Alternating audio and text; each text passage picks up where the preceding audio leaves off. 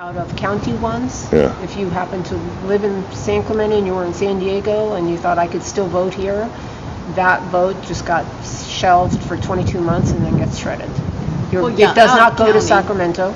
So that's a person's vote that they went and voted out of precinct and got a ballot thinking they're voting. They didn't get to vote. The placebo ballot. That's what all these pink provisional envelopes are, placebos. Yeah. Well, we have too many disenfranchised Americans that really... It's hard enough to get them to vote anyway. Exactly. They should be up in arms, but they are not up in arms because nobody is telling them that this happened to them. I just heard... So hopefully you can get this out. I just heard from Joey today that all of the UCSD students that put their address without the room number, all of those are not going to count. So they went into provisionals. Yes. And then they went into the redaction process. It just gets put as wrong address and it doesn't count. Do they even scan them? No. Oh, so they go directly to the shredder. Do not pass go, do not collect Bernie Sanders. That's what Joey told me today. Oh. It so doesn't get scanned. She talked to them and found out they do that with those, huh? Wow. Yeah, we have to. So, and the people are not contacted. Yeah. Is there any other anomalies that you want to talk about? That's the main ones. Yeah, the main one is wrong party. People are all being denied a say in their next president of the United States. They're making it seem like these people were legitimately registered as American independent. Yeah. And it depends. It all depends on the person. Were they wrongly registered, or did something come up to make them appear wrongly registered, or to be purged off the rolls altogether? Right, and with those numbers, we have no idea. All right. We have no idea what those numbers are. All right, now, I have heard about the San Diego registrar, Michael Vu, right? That's his name, That's Vu. his name. Okay, Michael Vu has a history of being involved in questionable election processes. Do you guys know anything about that? I don't personally know all the details, but I know he was involved with some election fraud that occurred in Ohio.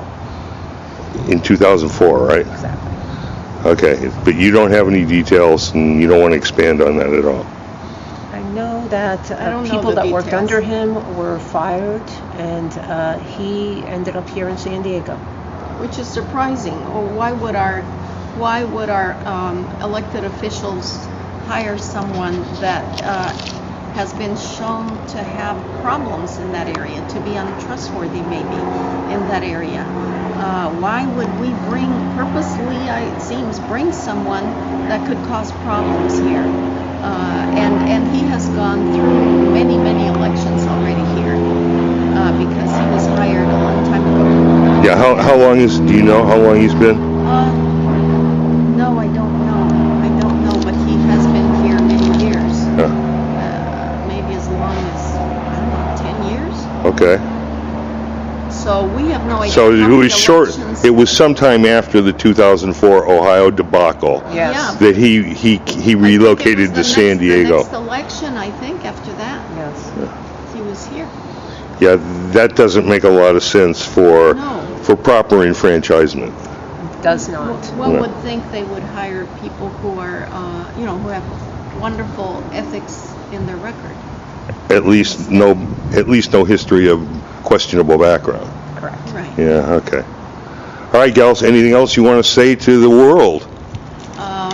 Please tell people they are being massively disenfranchised and their presidential vote only because our government-run and taxpayer-paid poll workers are not working in the interest of the American people. They're working in the interest of the parties. And the parties are not paying for this election. They have not put a penny towards everybody's hard work here.